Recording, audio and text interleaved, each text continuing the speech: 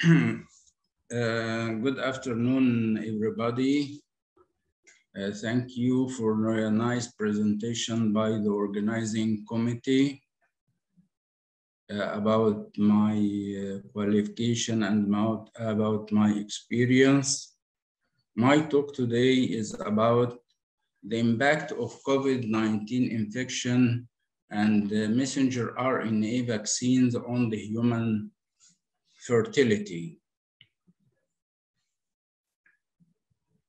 We can see that there is a link between viral infection and infertility has been studied for decades. Numerous viruses including Zika viruses, HIV infection, cytomegalovirus infection has been detected in the human semen, among which some can affect the male fertility potential. Moreover, because of the contribution of the immune privilege of the testes and the resistance of blood testis barrier to antiviral drugs, several viruses can resist and persist in the semen of the males for longer time than in other body fluids. There is urgent need for scientists and researchers through exploration of the effect of coronavirus disease COVID-19 on the human reproductive system. Meanwhile, the given potential damage to severe acute respiratory distress syndrome to the reproductive system, some individuals suspect that the vaccine, which mimics the virus messenger RNA vaccine, may also affect the fertility of the human, whether male or female, via the same mechanism. Notably, although more than 4 billion vaccine doses has been currently administered, pregnant women are always excluded from the initial clinical trials on the messenger RNA vaccination because of the fear from any complications or side effects of the vaccination. However, at 30 August 2022, the United States Center for Disease Control and Prevention, CDC, has reported that more than 155,000 participants who were pregnant at the time of given vaccination withdraw the attention to the safety of messenger RNA vaccines while the female is pregnant. Previous studies have revealed that the type 1 viral envelope protein and humans sense-10-1 protein involved in the formation of the placenta share the same analogous structural features, especially in the regions of N and C terminal hepatic repeats. Some skeptics or suspicious persons about vaccination and anti-vaccination movement have claimed that the vaccines, messenger of RNA vaccines, translated antibodies against the spike protein of the virus itself that may cross-react with the sense-10-1, leading to adverse pregnancy outcomes. Therefore, there is significant and urgent need to review the limited data and theoretical consideration for informing clinical guidelines and our understanding regarding the various effects of COVID-19 vaccines on the human reproductive system. Effects of COVID-19 on male and female reproductive system. It is well known that the barrier of the testes protect spermatogenic cells from various pathogens, but the inflammatory state caused by the COVID-19 might change the situation. So there is a high level of interleukin 6. This is inflammatory marker that can interrupt this barrier and further facilitates the virus infiltration in the testis tissues. Moreover, the testis is one of the tissues that might have the expression of angiotensin converting enzyme 2 receptors, messenger RNA, and protein. Thus, in early stage of the epidemic of the virus, some people predicted that the testis may be susceptible to COVID-19 infection. Indeed, on several cofactors such as transmembrane serine protease 2, transmembrane serine protease 4, caspsin B, and caspsin L, which can cleave the S protein, spike protein of the virus, are also very pivotal for virus entry based on the fact that spermatogonia are the only cells expressing these receptors in the testes.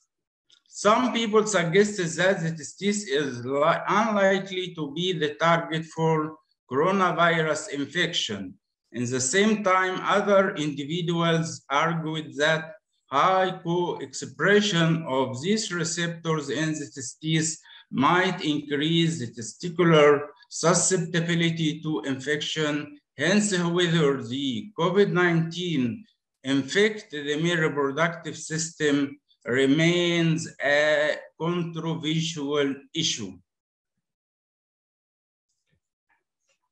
In the studies done, epidemiological studies, 210 patients who achieved the clinical recovery from the virus infection, positive rates of the COVID-19 in the semen was only a small value, 1.4%, which was lower than 6.9% in 58 patients who were in the acute stage of the infection.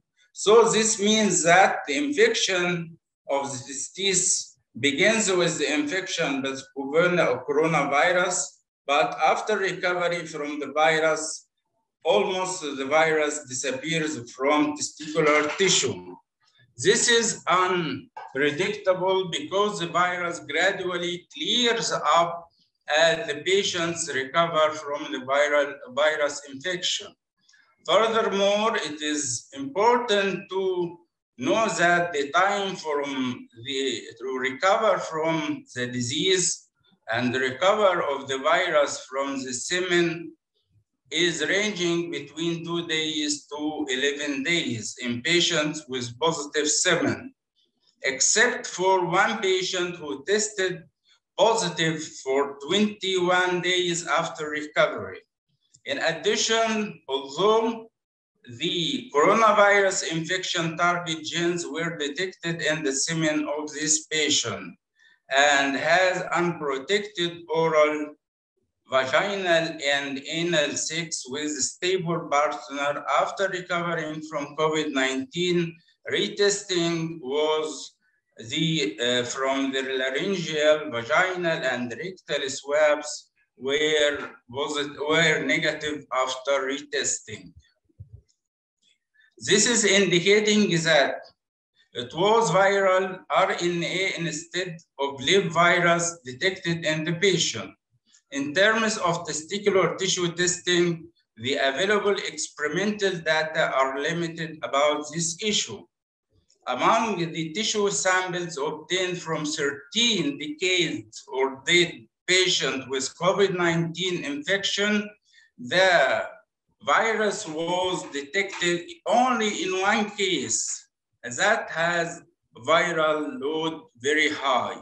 In addition to the testes, the ACE2 receptors are present in the lungs, in the kidney, in the spleen, were also positive in this patient. This diagram shows these sequelae and the start of infection by COVID-19 virus.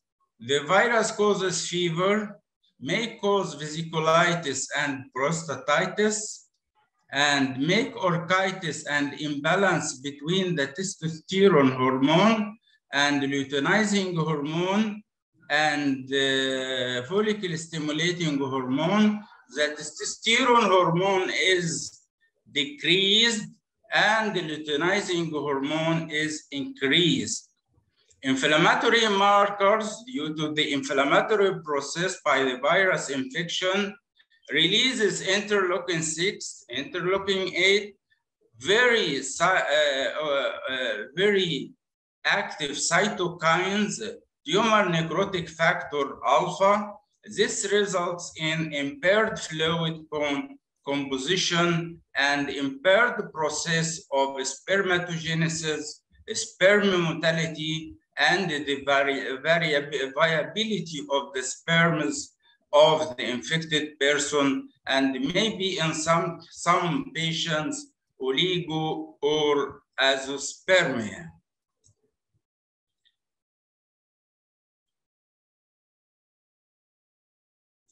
This is the picture of the virus. We can see the spike glycoprotein. This is the site of the binding of the virus to the cells of the body.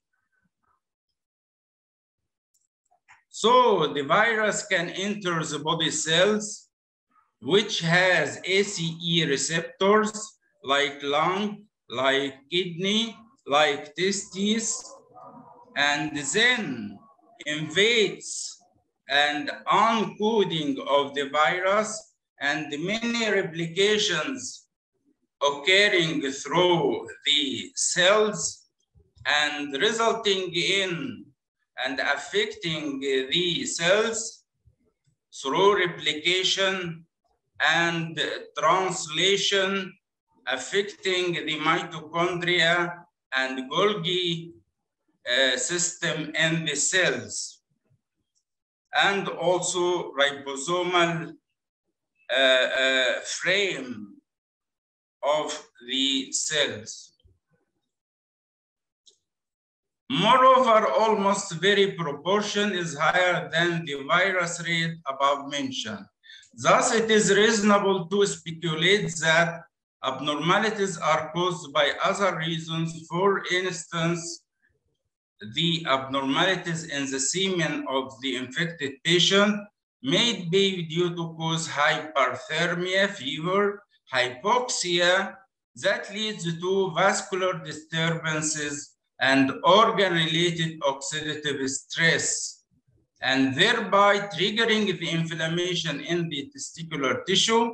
In addition to the damage of the testes, abnormal hormone levels were found in the patient. High level of luteinizing hormone and low level of testosterone hormone.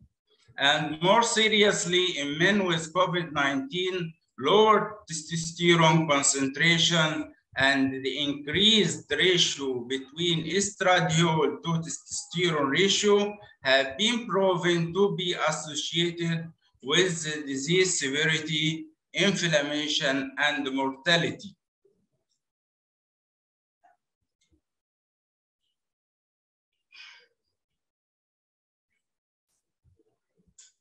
However, the overall side effects of COVID-19 on the female, this is for female reproductive system,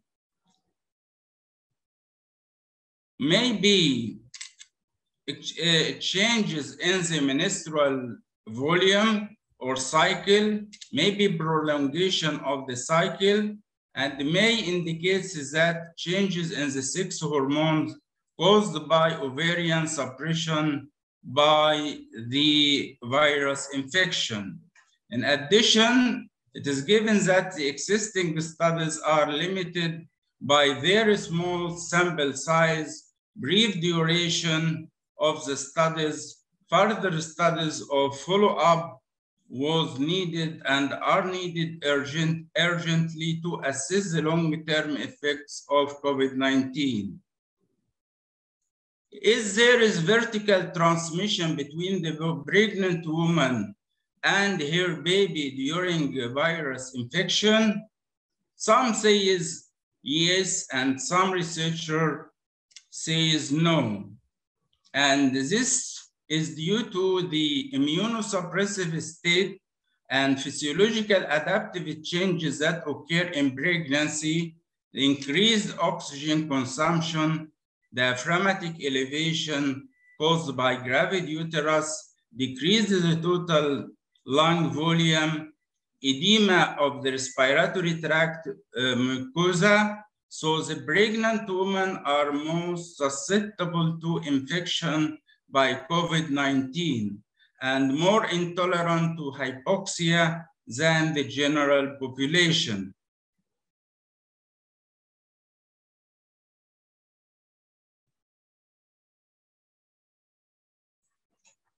However, initial data obtained in China have not consistently shown that the pregnant patients are at the higher risk of severe disease. This is reported by Liu et al. 2020. That who reported that the frequency of intensive care unit admission or mechanical ventilation use was similar between 21 pregnant women and 19 age-matched non-pregnant control. So the result may be attributed that at least in part to the limitation of the small sample size and the shortage of follow-up terms. Subsequent data obtained from some hospitals in France and Belgium suggests that with COVID-19 has more severe side effects like hospitalization, about 59% versus 17.4% in normal non-pregnant women, and invasive ventilation was observed in 10% of the pregnant women than non-gravid women, which is 1.7% than the control. Similarly, in studies of 400,000 women in USA between the age of 15 and 44 years of age with symptomatic COVID-19 infection, pregnant individuals were more likely to experience ICU admission and intubation and death. So,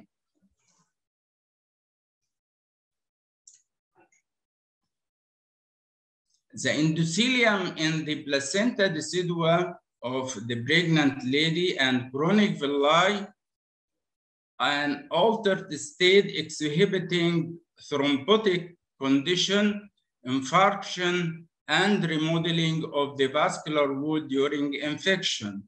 This indicates fetal and maternal vascular malperfusion in some studies, which may be associated with affection of the fetus by oligohydramnios, fetal growth restriction, preterm birth, stillbirth, reported in some studies compared with non-infected pregnancies. And the rates of cesarean section are higher in pregnancy with COVID-19 infection in China.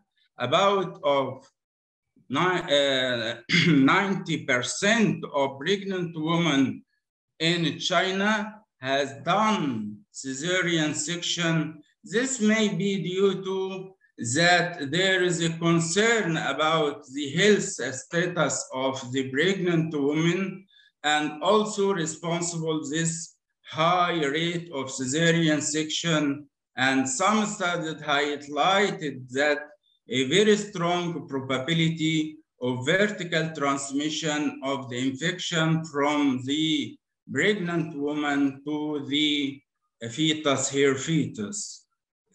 The literature up to date, their intrauterine infection with COVID-19 is highly speculative, and the conclusion is still unclear.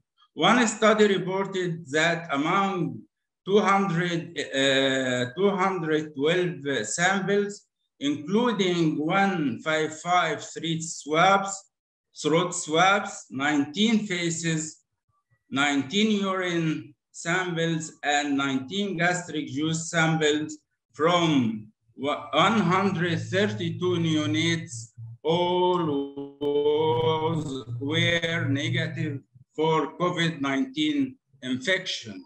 However, there is increased and elevated immunoglobulin antibodies in the neonates after pairs were identified and reported in the hospital of Wuhan, China, where the epidemic and pandemic of COVID-19 started.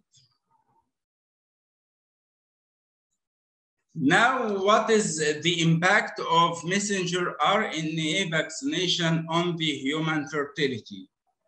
The current evidence of impact of the vaccination of messenger RNA on the human fertility is still very limited. We have two vaccines, Pfizer BioNTech vaccine and the messenger RNA 1237 Moderna vaccination has no influence on the sperm parameters, including the sperm concentration, sperm volume, sperm motility, and total number of motile sperm. Similar effects and assessment of follicular steroidogenesis and oocyte quality did not show any measurable evidence when compared with unvaccinated women.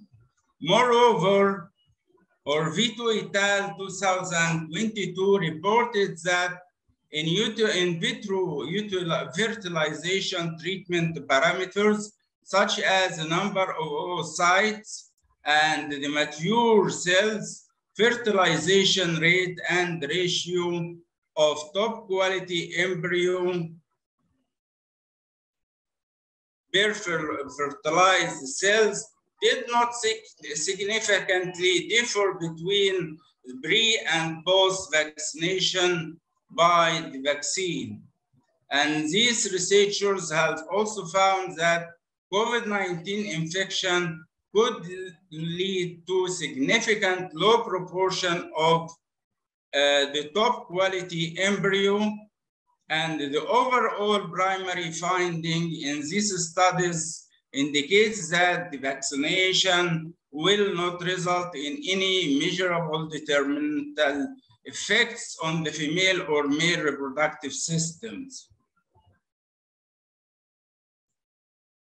Effects on the pregnant woman and the fetus. Most of the studies has found that the vaccination is very safe for pregnant women and does not affect the health status of the fetus. Some studies have reported some side effects of vaccination, like premature rupture of the membrane, about 0.8% versus 8.3%. Stillbirth in few newborn, 0.1 versus 1%. Preterm delivery in 7.3% compared with 21.4% when compared with infected with COVID-19 infection. No differences was found between the vaccinated and unvaccinated group in the newborn complication that like newborn respiratory complication. It was noticed that abnormal miscarriage, about 4.1% in COVID-19 patients, and this may be partially attributed to higher probability of receiving special care and attention when they are diagnosed and infected by COVID-19 infection. Moreover, it must be noted that the risks of COVID-19 to the pregnant woman might be underestimated in the current studies for the following reason. First, the infection is mild or even asymptomatic, this in majority of cases included, and the second, more than 63% of patients included in the third trimester, last 3 months of pregnancy, but is known that approximately 80% of pregnancy losses occur within the first trimester of pregnancy. The effects and benefits of messenger RNA on pregnant vaccine are undisputed. After 14 days, the incidence of documented viral infection after vaccination of the pregnant group began to decrease dramatically compared with unvaccinated pregnant control. So this means that the vaccination protected the pregnant woman from infection. Moreover, the maternal antibodies, whether produced after infection or vaccination, will protect the newborn against infection and further reduce the hesitation of pregnant women to be vaccinated.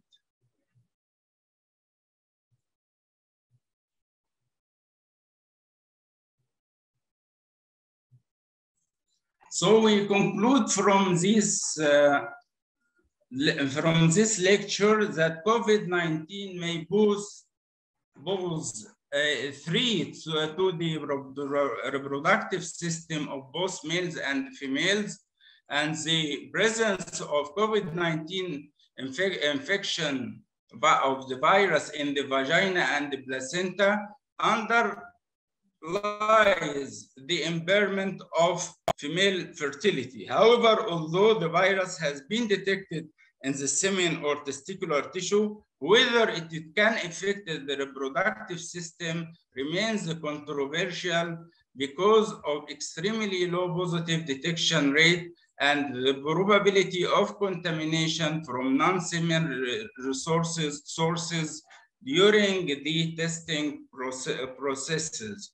Moreover, even the infection occurs, the virus cannot stand and exist for long periods of times and clears from the testicular tissue. That the various reproductive symptoms unprecedented issues exhibited by many patients may be attributed to other causes such as fever, hypothermia, hypoxia, and hyperthermia. It is worth meaning that given the association between low testosterone level concentration and high luteinizing hormone concentration, the disease severity and mortality of men with COVID-19, so we need further research urgently to assess whether testosterone could be used for risk stratification and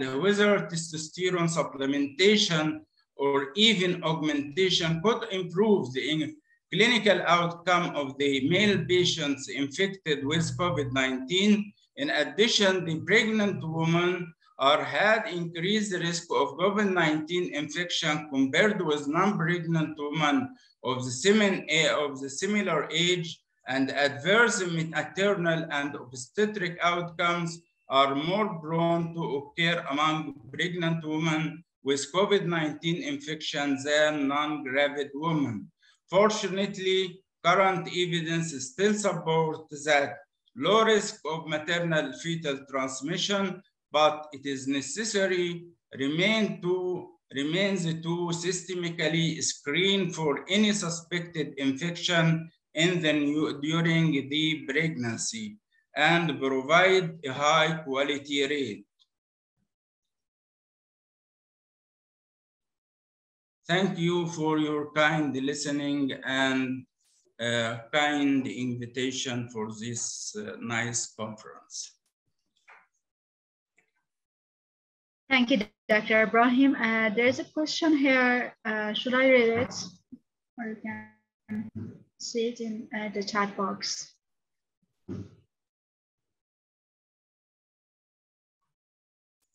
Okay, I read it. Do the vaccine affect the genetics material of embryo causing genetic disorder in the child? No, has no effect on the genetics and safe for the fetus and safe for the pregnant woman.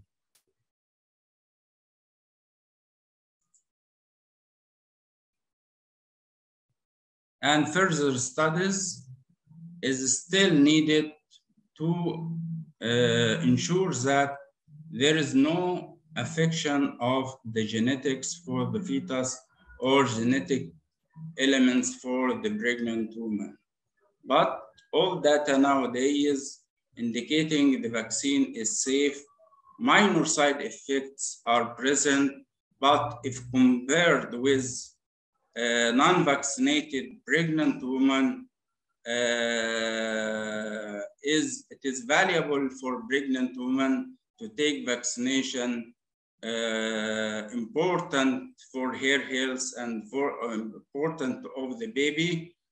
That is, I mentioned in my lecture that the antibodies are prone to the fetus from vaccination, so protects him from acute respiratory distress syndrome. Okay, thank you, Dr. Ibrahim. Thank you for your great presentation.